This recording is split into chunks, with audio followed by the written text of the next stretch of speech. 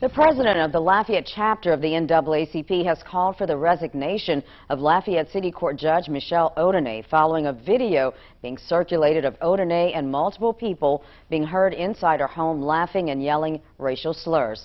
Over the weekend, Odenay's family was the victim of an armed burglary at their Bendale Gardens home. Police were called and arrested 59-year-old Ronald Handy with 2 counts of simple burglary. He's currently in the Lafayette Parish Correctional Center on a $10,000 bond.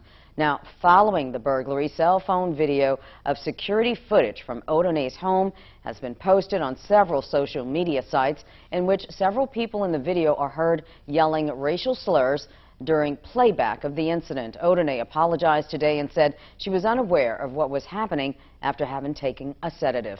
In an email from Odenay, it reads in part, quote, "Anyone who knows me and my husband knows this is contrary to the way we live our lives.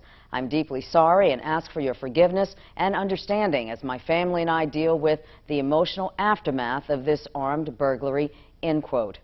President Michael Toussaint of the Lafayette NAACP said in a statement regarding Odenay, quote, "Hate in any form cannot stand and must be condemned." She has confirmed that the video was in fact taken inside her home. One would think that as a sitting judge, a mother, a community leader, a person in position of authority, that she would have stepped up and have taken a stand against that type of language in her own home, end quote.